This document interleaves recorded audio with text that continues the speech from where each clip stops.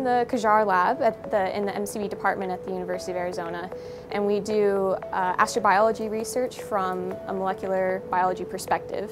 The main part of our work is we study ancient resurrected enzymes, and we use phylogenetic techniques to predict what the ancient enzymes would have looked like, and then we synthesize them in lab to study them.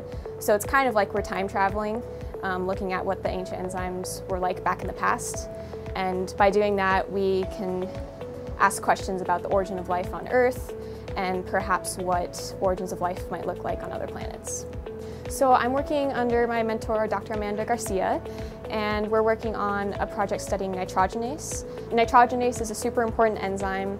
It makes nitrogen available to life, and nitrogen is super important because it makes up our proteins, it makes up our DNA. Without it, life couldn't be what it is. So it's a really important enzyme to study. Well, I would love to either work for NASA doing more astrobiology research because being in the lab, I had gotten into this lab in my freshman year and I just fell in love with research. So I'd love to continue that into the future.